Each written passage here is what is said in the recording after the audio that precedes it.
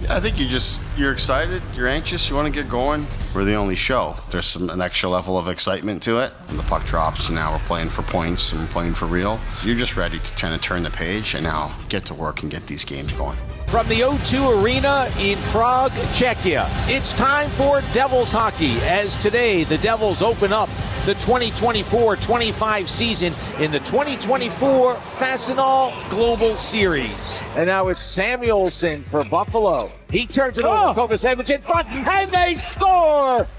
Welcome back, Stefan Mason.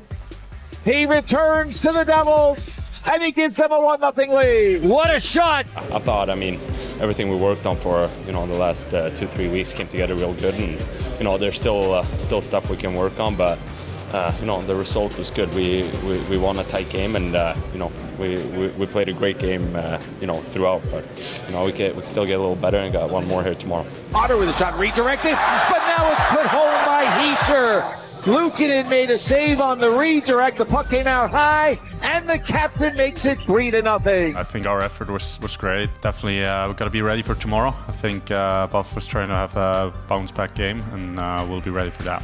We've been working hard. The group's been working hard. Like I said, it didn't really come together for us in preseason, but the signs were there.